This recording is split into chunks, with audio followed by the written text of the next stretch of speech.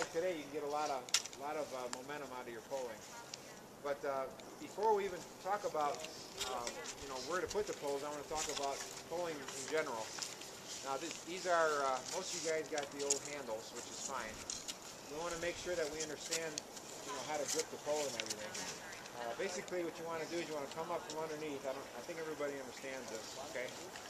And you want to make sure that your strap, when you go like this, it covers where the strap comes out. And you want your pole nice and close to your hand. And when you pull, you want to transfer the weight through the strap. Okay, you don't want to grip your pole, and you're not transferring the power through your fingers. Okay, it's all through the strap. So once you plant the pole, you could theoretically just have a nice loose hand here. We like to guide the pole with our thumb and our two fingers, but you really don't want to grab the pole. And a lot of people, when they ski, they're skiing like this. You can see I can see my wrist. That's bad. Okay. You want to hold the pole like this. Your wrist bone is kind of like facing this